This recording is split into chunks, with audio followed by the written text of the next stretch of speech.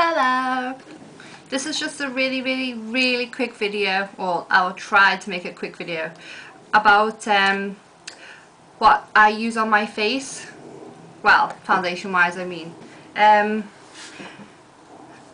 basically to get this, I don't know what you call it, like this look, I don't know if it's like a look, it's just basically like, I use a stippling brush to apply my foundation. This is the stippling brush. It's a really good investment. I would highly recommend this for people who use foundation. Not only can you use it for foundation, but you can use it for mineral powder, or you can use it to contour your face, or you can use it as a blusher brush. And what I really like about this is the fact that it's got really soft hairs, and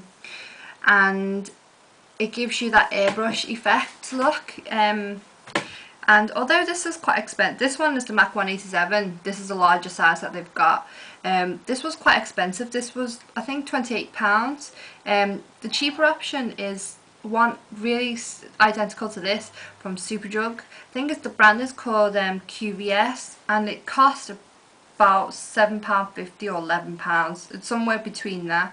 And it looks exactly the same as this. This is, top is supposed to be white, but it's not white at the moment because I used it this morning. And I use this instead of using a foundation brush, which looks like this. It's quite thick, the hairs, so when I'm applying this onto my face, the foundation is too thick.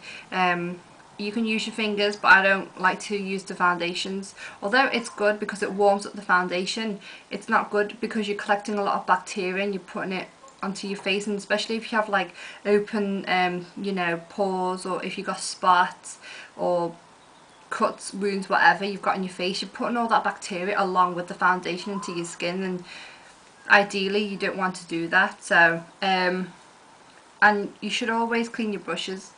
Well, I try to clean mine every day before I use it. And you can use those makeup disposable sponges, like little white triangle type things. But I find that if I'm using them, it gets quite expensive because you're buying another packet, then you're buying another packet, then using another packet. So stippling brush is the way to go. And what you do is this. For me, okay, the foundation I have here is the Max Factor Second Skin Foundation, and this is a shade darker than what my skin tone actually is. So what I do is, you can mix this in with moisturising cream, white one, but because I already applied moisturising cream on before I apply the foundation, I don't need to do that. So what you do is you get a small spritz bottle, spray 1 pump into your hand, and then put 1 pump or half a pump of the foundation onto your hand. Get your stippling brush, mix it in, and then what you do is you just put it on your face like this, and then you just stipple.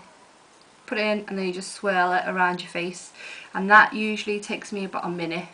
And then yeah, it saves a lot of money I think on the foundation, because usually like when I use this foundation, I used to use it with my fingers or with this foundation brush, and I used to use about 2 pumps each day.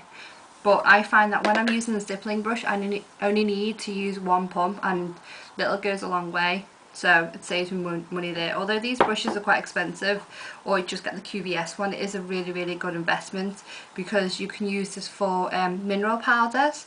You just swirl it around your face, or you can use it to contour your cheeks, or you can use it as a blusher brush. So totally up to you. You can use your bronzer and apply it all over your face. So yeah, and the hairs are really soft. Can't stop putting it on my face.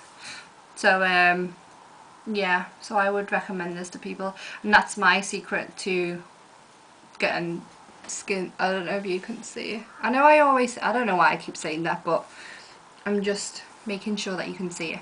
So yeah, that's the secret. So go and buy one and try it out, especially for those people who use foundation every day. It really does make such a difference to your face. And a lot of people always ask me, you know, how come, you know, my skin looks flawless, or what do I use on my face? And basically, if I was to use mineral powder or foundation, it's this brush, or I have the Encore one, which looks like this.